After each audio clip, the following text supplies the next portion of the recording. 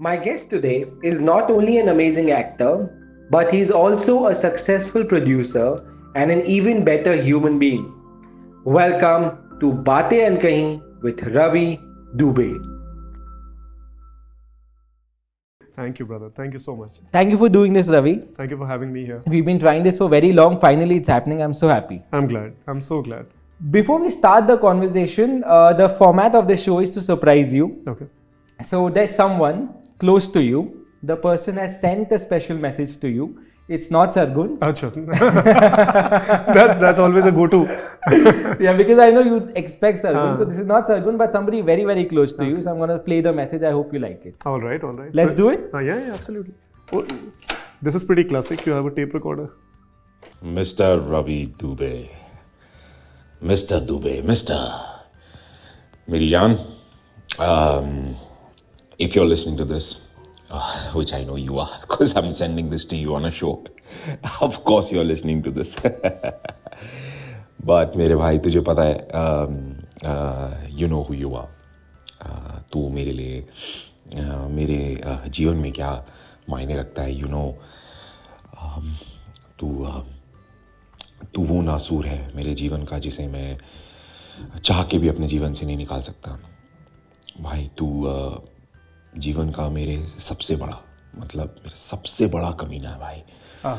तुझसे बड़ा आज तक नहीं देखा मैंने. कभी नहीं देखा भाई. तुझसे रोज सीखता हूँ कि मैं एक दिन तेरे जैसा कमीना बन सकूं.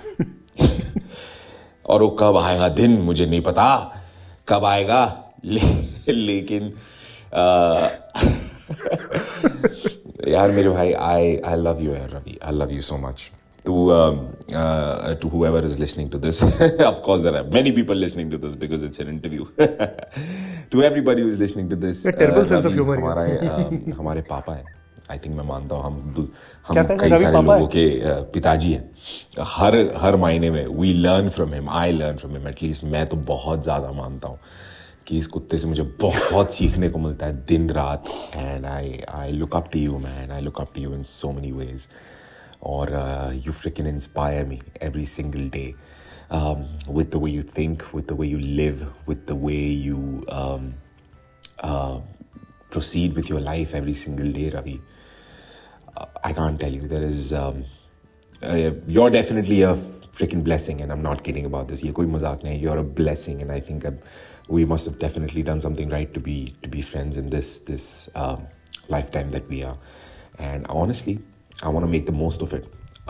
तुझसे सब कुछ सीखूंगा, तुझसे तेरी सारी जो अच्छी चीज़ें हैं उनसे इंस्पायर होके I'll make my life so much more better.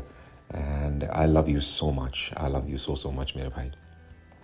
And मैंने सही कहा यार, तू मेरे जीवन का वो नासूर है जिसे मैं चाह के भी कभी नहीं निकाल सकता. और मैं तुझे बता रहा हूँ ब्रो तू है ना, तू एक नंबर का, तुझसे बड़ा एक नंबर का हरामखोर कोई नहीं है. I promise you. This is from water baby.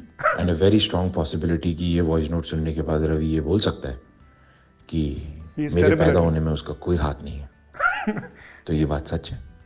उसका कोई हाथ नहीं है, ना कोई पैर. He won't stop. मेरे पापा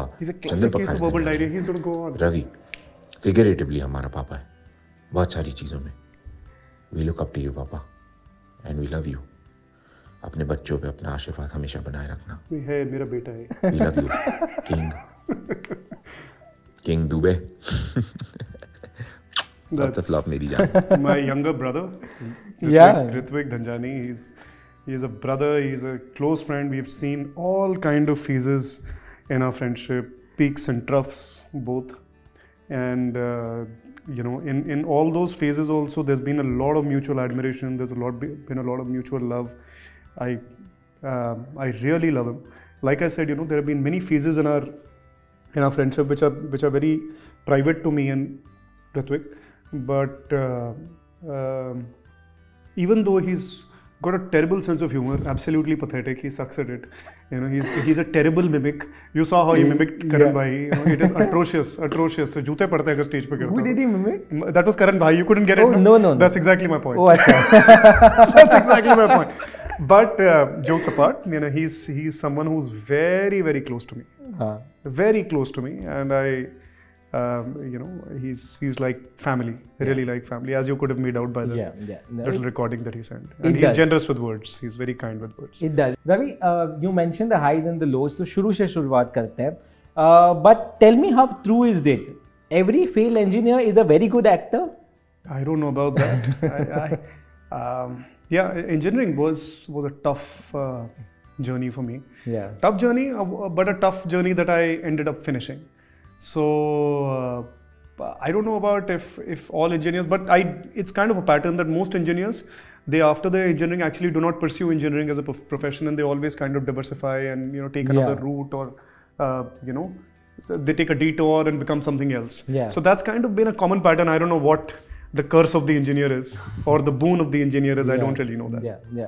But journalism happened before engineering or after engineering? Simultaneously. Why did you choose that path?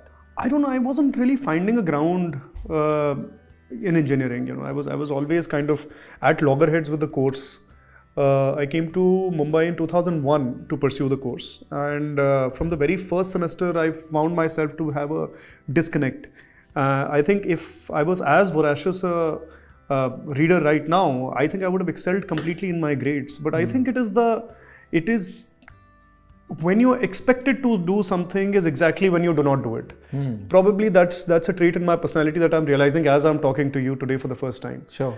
And so I was kind of jumping wagons, and मतलब मैं इंजीनियरिंग कर रहा था उस वक्त, मुझे लगा कि शायद मुझे कुछ और परस्यू करना चाहिए, तो मैं एक दूसरा फुल डिग्री कोर्स तो नहीं कर सकता था क्योंकि मैं इंजीनियरिंग में डिग्री कर रहा था और पूरा दिन जो है उसमें चला जाता था. तो आई टुक a kind of a diploma I signed up for, where I used to go there for my evening classes. So I of course wanted to always be in the industry, but I never really thought that could be possible.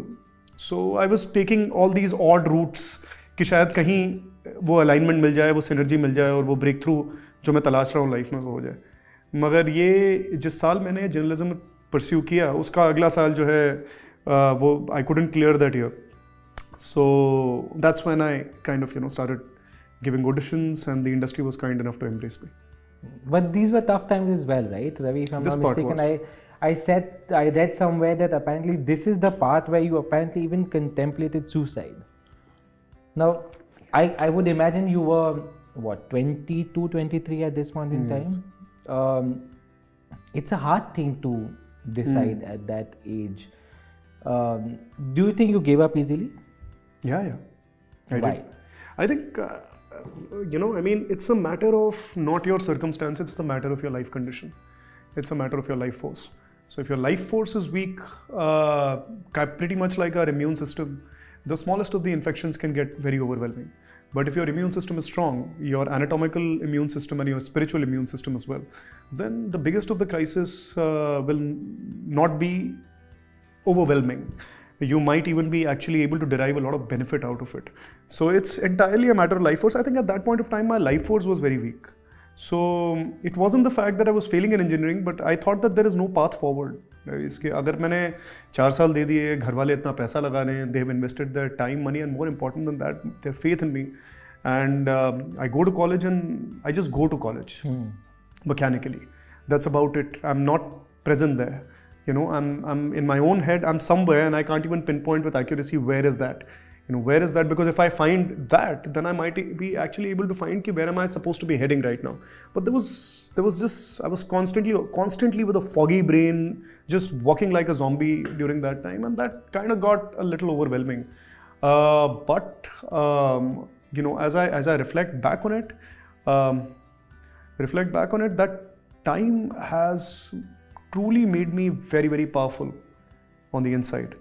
And has given me a kind of an inner immune system, you know, a spiritual immune system that can withstand anything, because I've seen more crisis after that. But I think I have been very, very optimistic when in the face of it.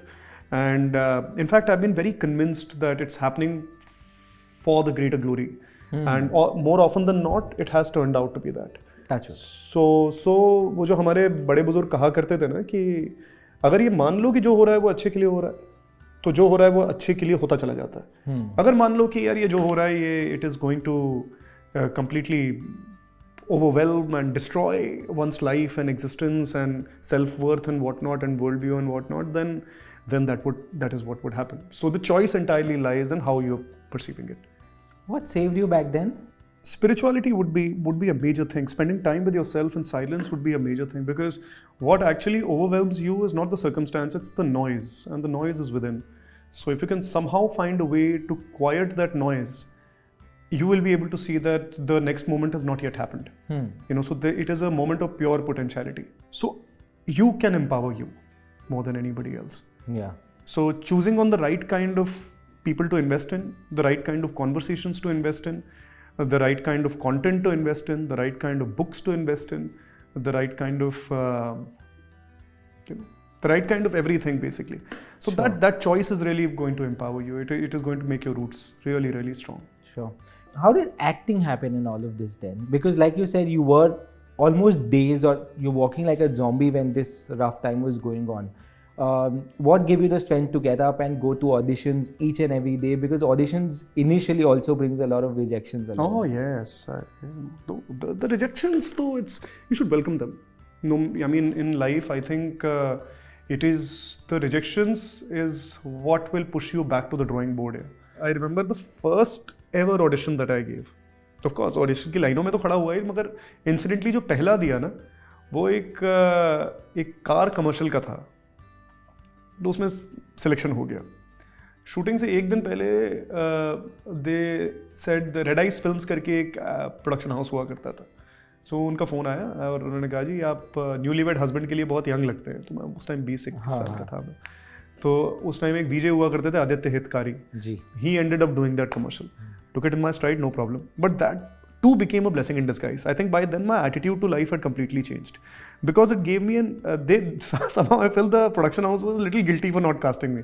The lady who was actually casting so she sensed the disappointment in my voice when she told me that you're not shooting, and I got back to my business and everything. 2 months later that same girl called me and she was like, no, this time you don't need to audition, there is this advertisement, the budget is half of what and it was a ridiculously small amount at the time, which was no problem. The whole thing was to face the camera, the whole thing was to work, which still is a bigger priority than money always has been. So she said that there is this director called Shujit Sarkar that's directing the advertisement. So my first television show was produced by Dilip Saab, and my first ever advertisement was directed by Shujit Sarkar. So I think everything just kind of, this is providence, it's just what nature does for you, you can't foresee it. Yeah. I'm deeply grateful for the way things happen rather than how I make them happen. Yeah. I don't know if I'm making any sense with that. Let life take its own course is what you mean. Sure. Exactly. I saw your TED talk where you mentioned it was very important for you to have a show of your own where you were the protagonist in a space of television which is primarily known as a women-led film or a women-led space to be more specific. Was it tough to get there? Because I think that happened a few years you being into the business. I remember 2012, last day of Sasbana Sasural, I committed to myself, the next show I do is going to be a male protagonist show. Achha. It's a delusional commitment to self. It's a delusional commitment. You know that there is no such thing as a male protagonist show in Indian television. You know, it's just like certain industries would be seemingly male dominated. Yeah. In that sense, television is largely the protagonist, there are male leads, there is no such thing as a male protagonist. I agree. So even today, I don't see too many. Maybe not, but I think it for the time being, it opened a path for absolutely some people to invest in men also as protagonists. And I think that kind of disruptive thinking is required even right now, a lateral thinking. So 2012 I decided कि नहीं यार, अगला जो अगर मैंने TV करना है और टेलीविजन फिक्शन करना है तो फिर I don't just want to be a male lead, I want to be the protagonist of the show. It has to be, call it arrogant, call it smugness, or call it this delusional, this thing. But I remember I used to go to, producers used to call me just to, उनका लिहाज रखने के लिए, मतलब उनकी respect रखने के लिए. I used to travel all the way to their office and tell them that no, I don't think I'll be able to do your show. She was like, but I mean, the money is great, why would you say no to it? And we are giving you the lead. मैंने कहा no, you're giving me the lead. That is the problem. No, I don't intend to do it. So they were like, you know, we wish you all the best, but there is, I don't see that happening though. Man, let's see, time will tell. Yeah. And it did happen. That show did happen, and it was a male protagonist show. I'm grateful that I came by that show. Then I remember on the last day of that show, I made a commitment to myself. That was 2017 February. That I do not want to do anything which is infinite in nature, where I do not know when it is going to end. So that was the last day I did something like that. Yeah. I was completely satiated and full and very grateful for this opportunity coming by. But I was very clear that as a performer, I don't think I'll be able to operate to my full capacity if I do not know the end point. Yeah. So since then I've kind of stuck by that. Which is when you shifted mediums. I shifted mediums. Now when you shift to a medium also, I'm sure that also comes with its own share of challenges. What was for you like? What I've heard from my friends from the business is कई बार वो TV tag लग जाता है. नहीं, वो tag कोई बुरा tag नहीं है. बिल्कुल. वो टैग बहुत अच्छा टैग है. हम तो me and Sargun, I think our television has been our financial backbone. Absolutely. जो रियाज आपको टीवी देता है, मैंने कई दफ़ा ये चीज़ बोली भी कि जो रियाज आपको टीवी देता है वो शायद और कोई मीडियम आपको दे ही नहीं सकता. अव्वल तो ये है कि there is no such thing as a bonded script in television. You know, you are getting a script maybe just 5 minutes before your scene. Yeah. It is the only medium that is essentially a medium of appointment viewing, where I have to invite you in front of my television screen every evening or every afternoon or every morning at a certain time slot. I have to encourage you to drop whatever you're doing and, you know, come in front of the television screen to sample my performance. Correct. Or sample my content, you know. So there is no such medium other than television that has this challenge. Everywhere else, the content is for posterity. You know, you have a film, the film is on OTT, you can watch it anytime there. You have an OTT show, you release a certain number of episodes, then a certain number of episodes, 10 दिन बाद भी आप उसको देख सकते हैं. You don't have to particularly come at that hour and watch it. So, television को अगर आप एक लर्निंग ग्राउंड की तरह अगर आप रखेंगे तो इतना सिखाएगा और ऐसा सिखाएगा कि फिर you will always have an as. मगर अगर आप उसको मतलब एक ऐसा मीडियम सोचेंगे जो आपके बैंक बैलेंस को सेशिएट कर देगा या आपको बॉयंट रखेगा तो वो करेगा. जी. आप जो चाहोगे उससे आप वो चीज़ निकाल सकते हो. बिल्कुल. समुंदर है आपके सामने, आप चम्मच लेके जाओ, करछी लेके जाओ, परात लेके जाओ, या you can take anything out of it. Yeah. No, my problem, and because we're having an honest conversation, I sometimes really get very, very irritated when some of the television actors come and say, "Yeah, TV actor mat bolna." I'm like, this is your bread and butter. You've got everything. The reason people know you is because of this. So I'm so glad you're saying this. You know, much appreciated. What liberties did Farradday? What liberties did that give you? That look of yours is kick-ass. It really sends out a very strong message that this content is going to make a statement. Now, thank you first of all for sampling that look. It means the world, and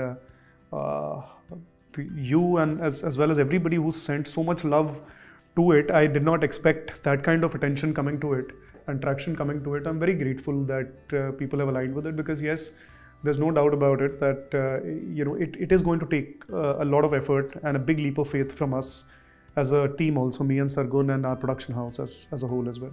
So what the film is about, unfortunately I can't speak a lot about it right now.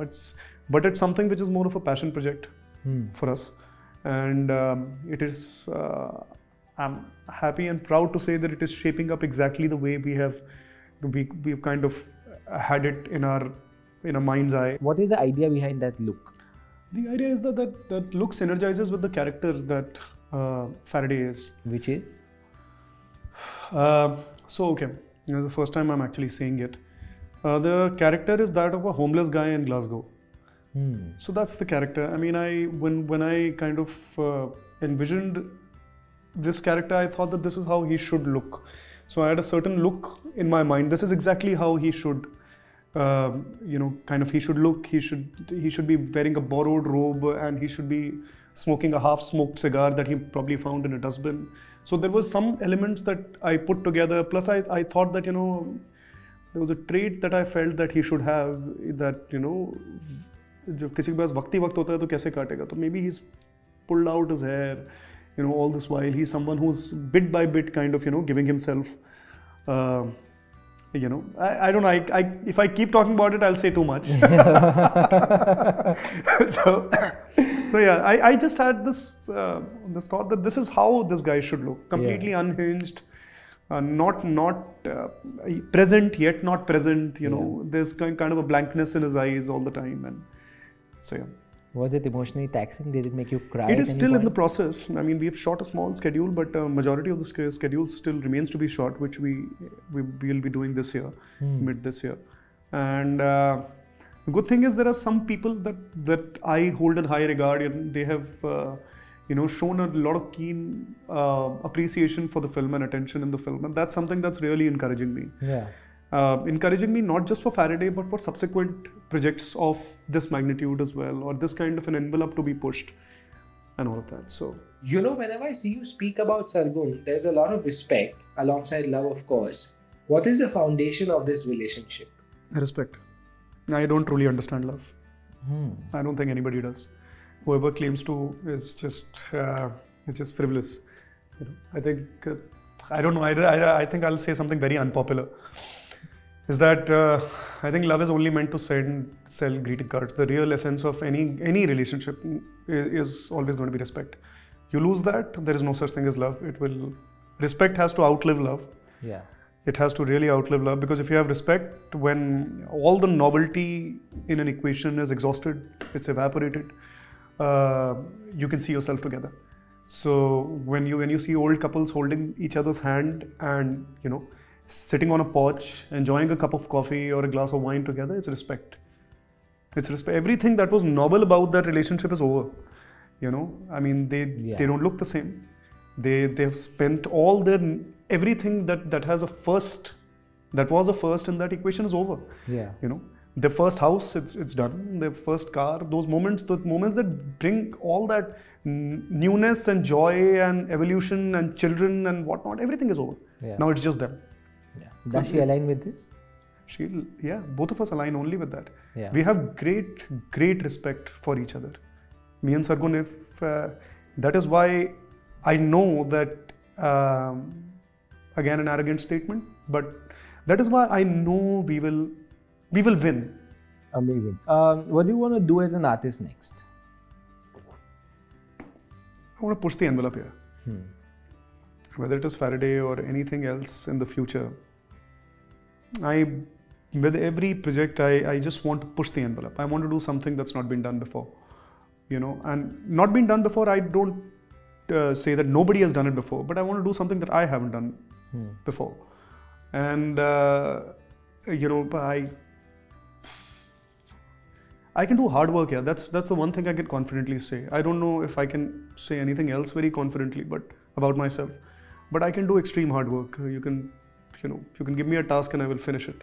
I'll finish it to the best of my ability, and I'll try myself that I'll try my best that it'll be to the person's liking as well. So, what do I want to do as an artist? I think I just want to push the envelope. Yeah, more power to you there. Thank you. And I really wish all that you want to do and you imagine, you manifest, becomes true in the future. Thank you so much, Ravie. I had a great time in the conversation. Likewise, brother. Thank you so much. Likewise. Thank you. Hi, this is Ravie Dubey. If you like this video, like, share and subscribe Pinkvilla.